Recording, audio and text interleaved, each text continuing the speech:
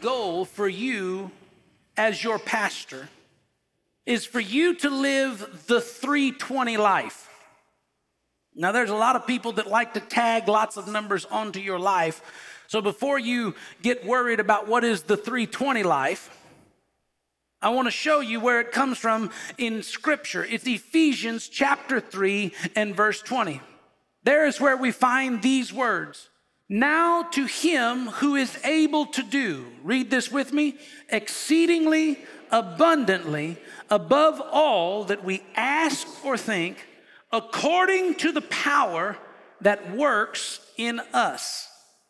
This is the 320 life. What I pray God does in your life is exceedingly and abundantly above all that you could ask or think, based upon the work that you are willing to do in faith for him.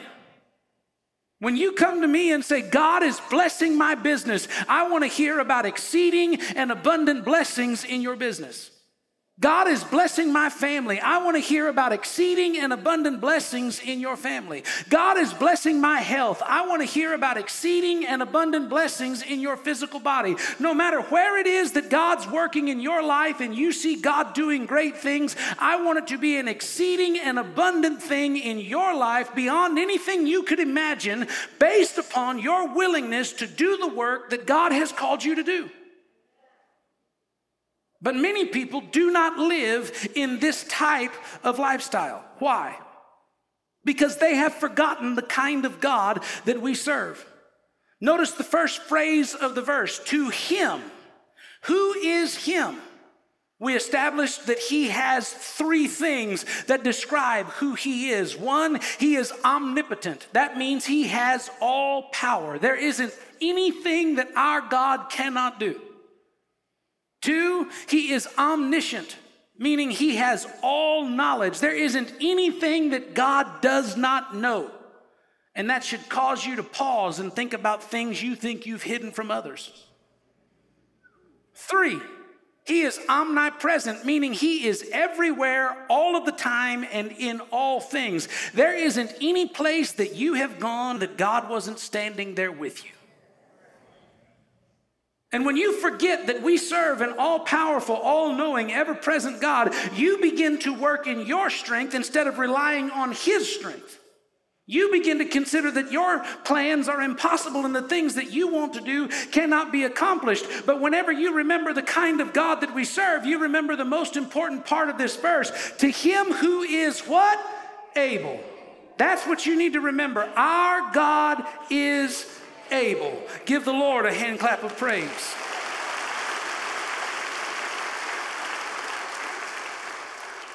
So how do you live this 320 lifestyle that we're talking about?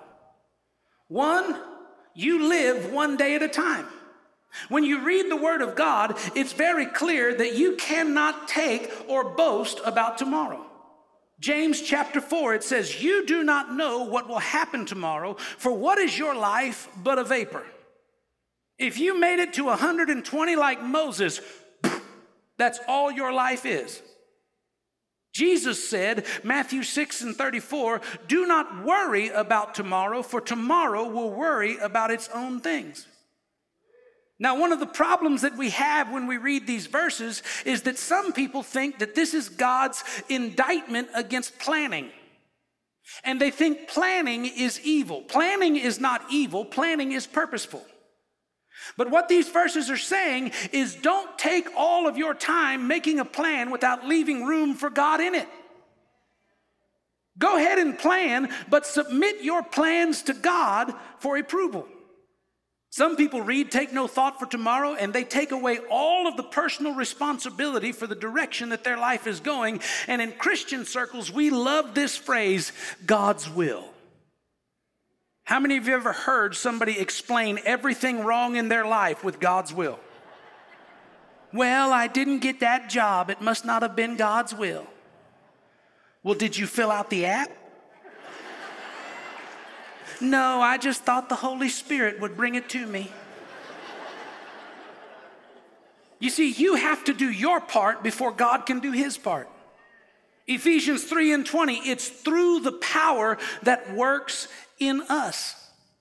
Now, when you've done your part, when you have been the person that God called you to be, don't worry about tomorrow. The ever-present God is already in your tomorrow, making plans for you when you arrive. Take no thought for tomorrow doesn't release you from your responsibility to make a plan. It relieves you from your worries because you have an omnipresent, omniscient, all-powerful God who will make a way where there seems to be no way. As a human being, you're confined by space and resource. You make the best plan you can make, and you take everything you've got and put it in God's hands, and I promise you, God will not fail you because that's the kind of God that we serve. So what's the balance? James chapter 4 says that we should say it this way: if the Lord wills. Say that with me. If the Lord wills. He's saying go ahead and make your plan, but then put God's will in your plan. Believe it or not, there's a 200-year vision for this ministry if the Lord wills. If he wants to come back before lunch, as much as I hate to travel on an empty stomach, I'll gladly go to heaven. But if the Lord wills, we're going to keep doing what God has called us to do until the trumpet sounds, even if that's 200 years in the future.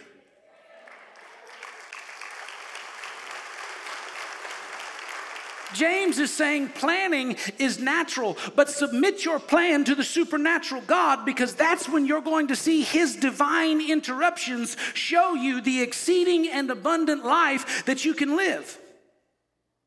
The Proverbs tells us that man's heart plans, but the Lord directs his steps. God is your top priority. He's not your last option.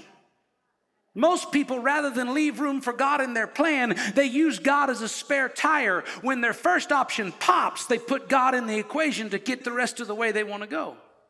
That's not the kind of God that we serve. So the question that you have to ask yourself, if you are not living in that exceedingly and abundantly above all that you could ask life, the 320 life, is, are your plans approved? You see, in the world that we live, if you want to build something, go ahead and make a plan, but you have to submit the plan for approval. For example, when we began the renovation project of Vision 2020, we began the process of planning. We sat down and strategically thought about what needed to be done. But then, before we began building, we had to take the plans to qualified engineers to sign off that the plans met the standards for the kind of building we wanted to build, so that you could sit here today with confidence that the roof is not going to fall in on your head while we're here. So when people are living their life saying they have faith in God, but they don't have confidence, saying they have faith in God, but they don't have peace, saying they have faith in God, but they don't have joy, most of the time it's because they are building their life without approved plans. And God, who designed your life and gave you the specs sheet for how to build it in his word, has said, when you build your life upon my standard, your life will be unshakable. Most of the time, people are confident in their plan, but James chapter 4 says that that's boasting. James 4:16, it says, you boast in your arrogance, and boasting is evil. Boasting is not confidence. Boasting is arrogance, and the Bible says it's evil. James also said, humble yourself, and the Lord will lift you up.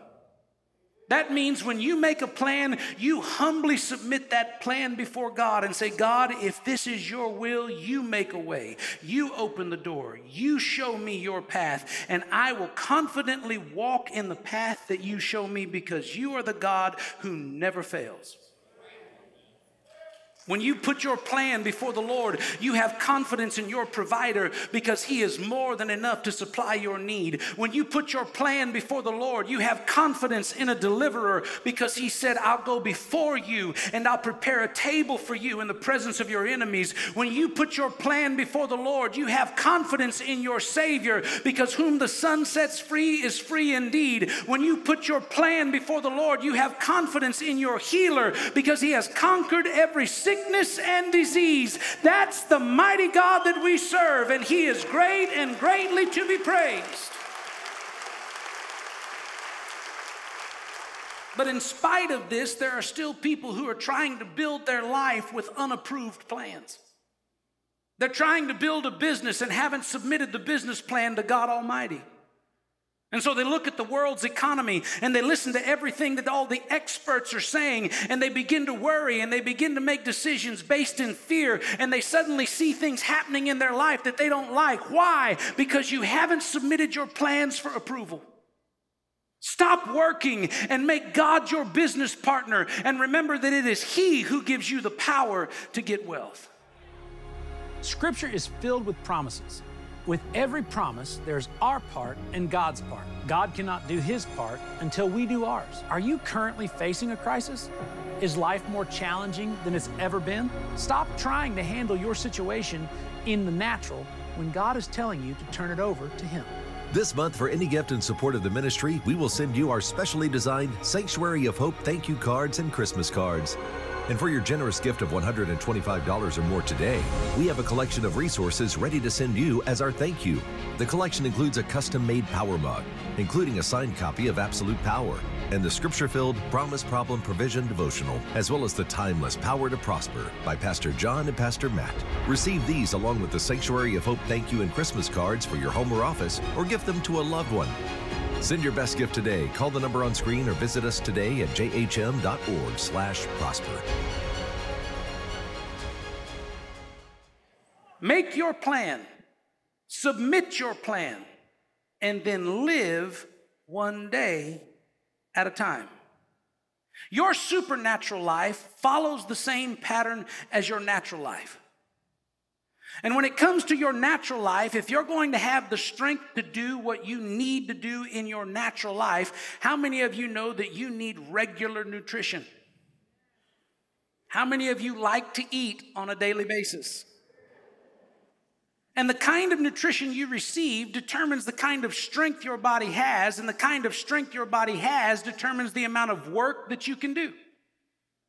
And if you get in a bad state where you have not received the right kind of nutrition and you do not have the right kind of strength, then you go to the doctor and he uses this term, malnourished. He's saying that what you've put in your body is not sufficient to give you the natural strength you need to do the work that you have to do in this life. And when you look at the world that we're living in, what you see in many cases are many of God's kids spiritually malnourished. Why? Because they've forgotten where daily strength comes from. They've forgotten where to go for that supernatural source that enables them to do what God created them to do. Jesus spoke of that source in Matthew chapter 6 and verse 11 when he said this, "Give us this day," say it with me, "our daily bread." 7 simple words, yet 3 powerful truths. 1, God is the giver. Give us. The bread that we're speaking of comes from heaven above, not from man below. 2, daily bread. It's a daily dose. It's not a 30-minute dose on Sunday to get you through the other 6 days of the week. It is a Monday, Tuesday, Wednesday, Thursday, Friday dose. Let me ask you this. If I told you that all the food you could eat for the next 6 days was going to be consumed at lunch today, how many of you would do your best to get all you could? I promise you, I'd impress you. 3, our daily bread. Our bread. It's not individualized for your particular tastes. Consider the first truth. God is the giver. Sometimes people want to exalt the words of men above the words of God, but here's what the Bible says in Romans chapter 3. It says, let God be true and every man a liar.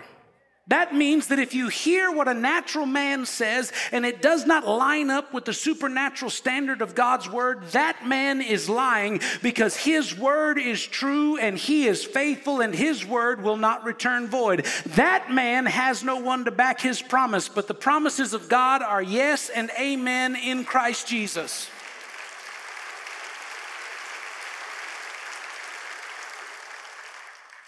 It's daily bread. Daily bread.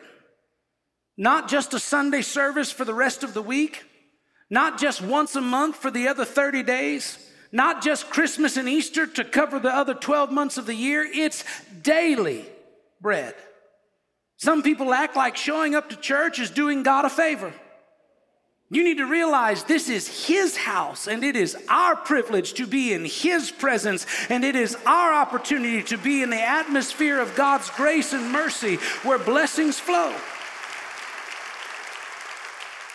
Why is it so important to remember this is daily bread? Because every bit of this bread you get will bless you. Every bit of this bread you get will bring life to your body. It'll bring health and strength to you. It'll help you live that exceedingly abundant life that Ephesians 3:20 promises.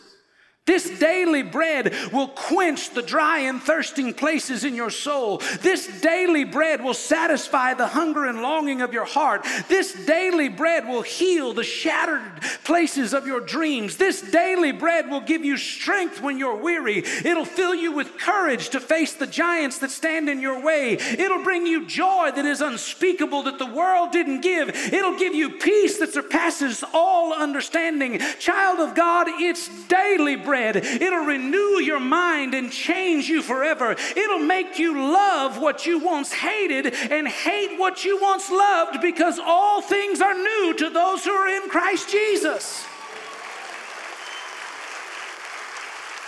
It's daily bread, and it's our bread. Not individualized, but it's ours. Kendall and I are blessed with 4 healthy children. When we ask them, are you hungry? We only want to hear one of 2 answers, yes or no. Because when they say, what is there to eat? They're letting us know that they have particular tastes, and unless those tastes are met, they may or may not engage in food. So we say, are you hungry? We want to hear yes or no. God is the same way. It's our bread. If you eat it, it's up to you. He doesn't care if you're gluten-free or pro-keto or anti-paleo or vegan plus. You don't get to come to Him with your long list of supernatural allergies that He's got to take out of the Word of God before it fits your taste buds. This is why Paul could talk to the New Testament church and tell them, by now you should be eating meat, but instead we're still serving the milk. When Kendall and I were raising our children and they were young and they began to transition from milk to solid foods, the doctor told us, go slow and experiment. Take a little bit of this and give it to them, and then wait about an hour and see what happens. And so we did. We'd take this vegetable, or we'd take that fruit, or we'd take this applesauce, whatever it happened to be, and we'd give them just a little taste of it. And then about 90 minutes later, if the kid was smiling, we'd give them more. But sometimes we'd feed them something, and in about 90 minutes, the baby's fussy and the baby's not happy, and you can't be content, and you pick them up and you take them here and you take them there. And what did you call that? You would say the baby is gassy. Because what they had eaten didn't agree with their stomach, and it made them have an unpleasant attitude.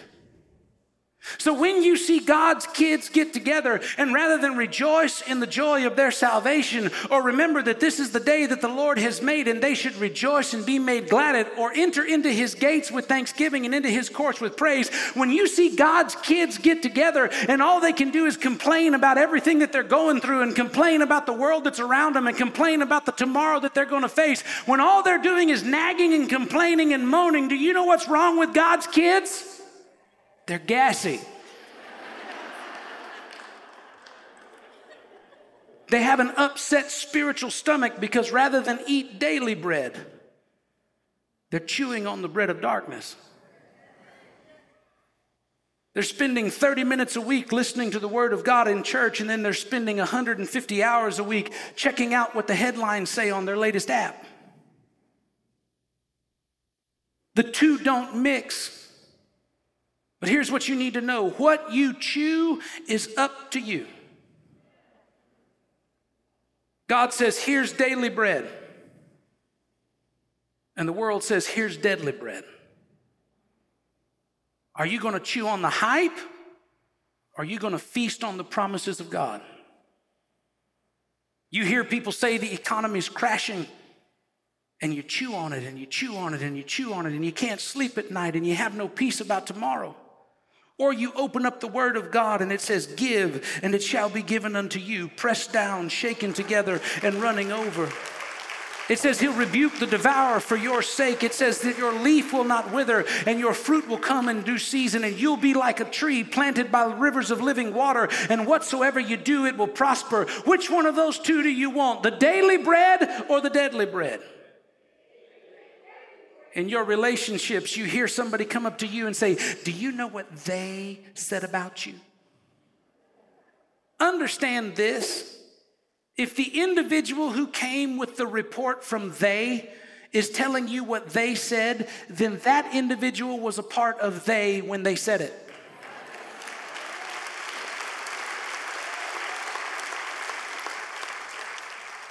But you hear what they said about you. What they said about what they think of you and how you live and what you do and how you do it. And it starts to chew on you until you start to chew on it.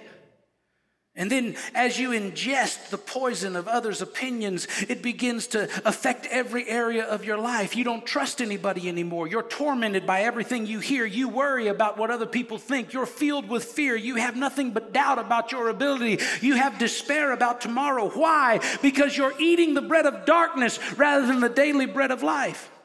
What does God's word say? God's word simply says this: greater is he who is in you than he who is in the world. God's word says, the Lord is my light and he is my salvation. What can man do to me? God's word says, I know in whom I have believed, and I believe that he is able. Church, my daily bread says he's able to deliver me. He's mighty to save. He's able to defend me. He's able to guide me. He's able to do exceedingly and abundantly above all that I could ask, think, or imagine, because he is a great God and he is great and greatly to be praised. Oh, taste and see that the Lord is good and his mercy endureth forever. Give the Lord a hand clap of praise. We have a choice to make. We've got to decide what to do with our time. Because what we do with our time on earth will determine what we receive in eternity. You make a plan. Submit that plan to the Lord. Then you be strong and you work. But one day at a time. Our verse this morning tells us exactly what we should do. It says, this is the day. Say that with me. This is the day. There is no other. This is the day that the Lord, the omnipotent, omniscient, omnipresent Father, has made. The all-powerful God gave it to you. The all-knowing God is in this moment with you. The ever-present God is right beside you. And when you understand the power of that moment in time, you'll do what this verse says to do. I will rejoice. I will rejoice. I want you to stand right where you are. And I don't want you to think about whatever you were doing yesterday, and I don't want you concerned with what you have to do tomorrow. I want you in this moment right here and right now just to lift your hands before the throne of God and start to rejoice. Rejoice in the joy of your salvation. Rejoice that the Lord is good and His mercy endureth forever. If you're sick, you can rejoice because the God that we serve is a healer who has conquered every sickness and disease. If you're in need, you can rejoice because our God is El Shaddai, the all-sufficient God. He is a provider. He can take not enough and He can make it more than enough. If you give Him your fragments, He'll give you back a fortune because that's the kind of God that we serve. If you're lost and searching for direction in this place today, you can rejoice because He is the God who guides and provides. He is the gentle shepherd who is looking for His sheep. If you're lonely, you can rejoice because He's the friend that's closer than a brother. If you're weak, you can rejoice because He's the God who will give you strength. If you're surrounded, you can rejoice because He is a shield and a banner in battle. If you're broken, you can rejoice because He's the God who will mend the fragmented pieces of your life. If you're bound, you can rejoice because He's the God who will break chains and make a way where there seems to be no way. If you're heavy burdened, you can rejoice because He'll lift that burden. He'll destroy that yoke. If you've been redeemed, you can rejoice because He is a Redeemer that is faithful and true. He's still on the throne. He's still moving mountains. He's still making a way. He's still touching the sick. He's still healing the lame. He's still opening the deaf ear. He's still opening the blinded eye. He's still making the dead live again. His name is still great. He's still God, and He's still greatly to be praised. Rejoice in the Lord. And again I say rejoice. Now give the Lord a hand clap and a shout of victory in this place today. Thank you for being with us today. At Hagee Ministries, we are thankful to you, our legacy partners and friends, for your faithfulness to this ministry each and every day. Our prayer is that God blesses you in every area of your life. We are grateful for everything you do to help us further the gospel message. We bless you in the name of the Lord Jesus, and until next time, walk in the victory that His Word has promised and destined for you. In a world where connectivity is the heartbeat of change, there's a powerful force that unites us all: partnership. It's the conduit through which we reach the masses. Hagee Ministries has the ability to go beyond borders, sharing stories that resonate with people across the globe. Every click, every share, every connection, carrying with them the teachings that can transform lives. Your partnership is a beacon of hope, a source of inspiration for those seeking light in a sometimes dark world. Call the number on the screen or go to jhm.org/partner. Here at Hagee Ministries, we're excited to announce our digital web platforms that provide you with live streaming services, special messages, and series, all through our video on-demand applications. Our Hagee Ministries channel app is now available on Apple TV, Amazon, and Roku streaming platforms. You can also watch our services live on your favorite social media channels, including YouTube, Facebook, or online at jhm.org/watch. You've been watching Hagee Ministries. If you need prayer, call our prayer line or visit our website. Be blessed and join us tomorrow.